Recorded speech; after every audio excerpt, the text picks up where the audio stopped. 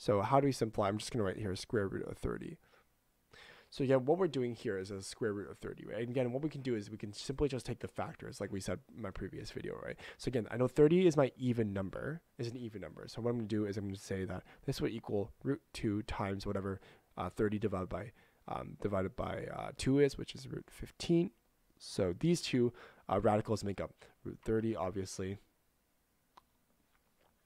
And now, because it's an even number, I can't simplify this even more. So what I could do is I could take, again, 3 as my factor, because 3 is also a factor of 15. So I could take this out, and I would get something like this. 15 divided by here is 5. And again, I can't take out more numbers here. So this here, I guess, if you really want to rewrite this, this would be root 2 times root 3 times root 5. Or you can say it's root 2, root 3, root 5.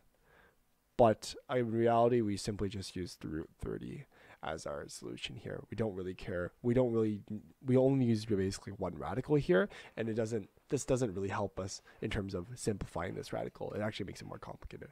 So this here is just root 30, right? None of the factors here, root 30 is a perfect square. So in this case, you got the exact same thing, root 2 times root 3 times root 5, which equals root 30 here. So this solution, again, is correct. Solution is correct.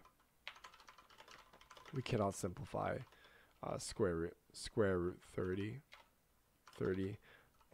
to an integer multiplied by a radical. So therefore, that solution is correct here. This is the most simplified form here, but this simplified form is actually more complex than just simply root 30. So we actually, in reality,